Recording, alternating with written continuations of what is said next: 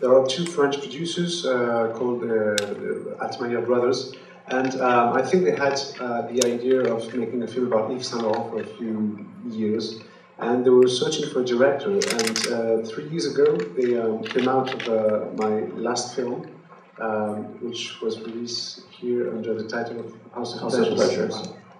And they saw possible links between this kind of aesthetic and Yves Saint Laurent, so they came to me and asked me if I was interested by the subject.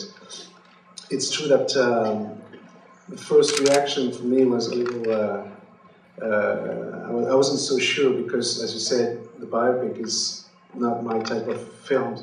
But very quickly I changed my mind, and the great luck is that there was nothing, you know, there was no script, no books. I was very free to do what I want.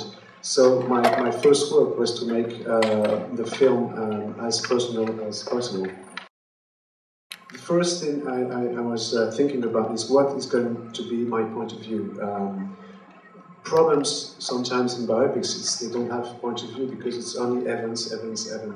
So I didn't want to show how Saint Laurent became Saint Laurent, but I was much more interested to show what it costs Saint Laurent to be Saint Laurent every day.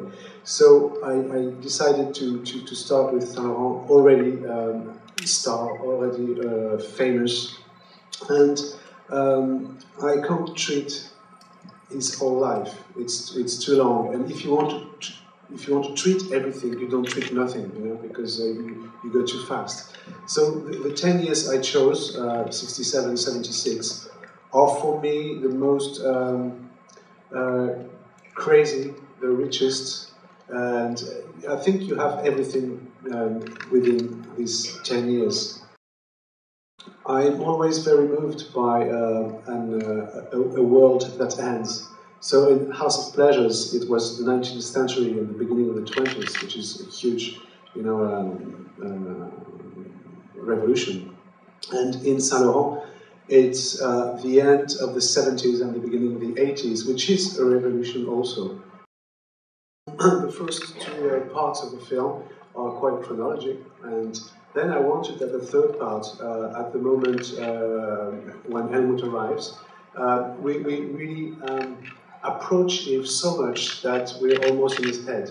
And I wanted the idea of the time to explode, you know? Like if you come into a room and there are mirrors everywhere, and each mirror, you know, is a part of yourself. The film at that moment becomes quite mental and much more affective than in the beginning. I wanted the film to have a kind of arc, so I used the time for that.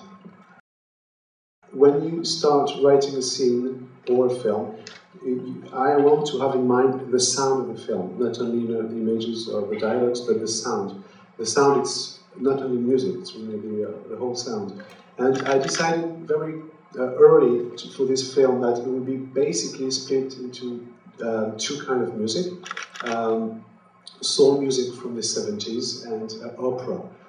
And also that all the music would come from inside the scenes, you know, not much score, but inside the scenes.